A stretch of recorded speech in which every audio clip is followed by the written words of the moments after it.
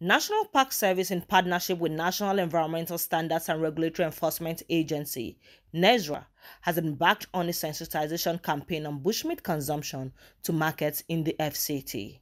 Conservator of Park, Dr. Abdulrahman Mohammed, disclosed this while on a sensitization campaign to Goza Market, Airport Road in Abuja.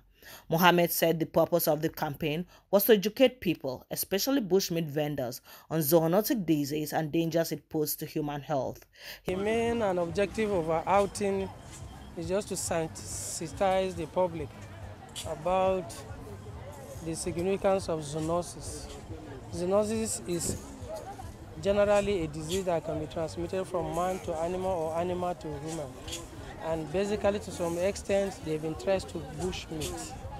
Then just to educate the people, those that are into it, those that are vendor into bushmeat, to avoid it.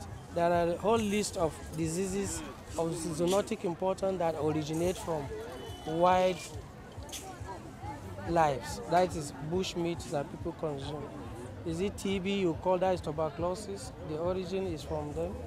The Ebola that we had some years back, and currently the corona that we are having has a trace to the wildlife. Said the campaign will be continuous, and the first target was Kuje Area Council and Abuja Municipal Area Council. Mohammed, however, said funding was needed to continue to support the exercise. He advised the public to avoid buying bushmeat as the best option to avoid the disease. As you are processing the meat for other people to come and consume, you stand the chance of having the infection, and by the time you close from work, your children, mommy welcome, or your husband, my darling welcome, and you transfer the disease to him. And that's all. The best option is to avoid it.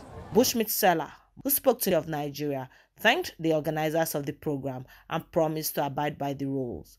They say bushmeat used to bring, they will see many sickness, corona, like this corona will come. We don't hear una, but our own, I will tell my people to stop buy bushmeat. If they bring bushmeat for anywhere, we will not buy the bushmeat again. To abide by the rules, then avoid the spray, and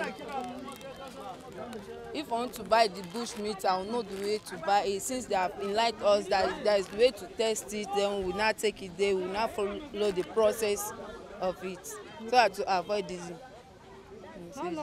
Mr. Baba Aduga Mukailu, market manager, Kuje Area Council, thanked National Park and NESREA, adding that he was impressed with the program. The relation is okay because based on what is happening in the country today, as this issue of this COVID-19 is a pandemic that will ravage the whole nation if care is not taken.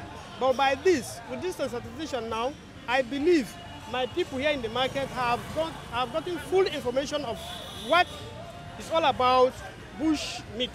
So this thing has been in them for long, and it will be very difficult to eradicate it immediately, but it will be minimized. And by so I hope at my own level, I will always make sure that I'm in contact with them often and often, ensure that this thing is totally eliminated.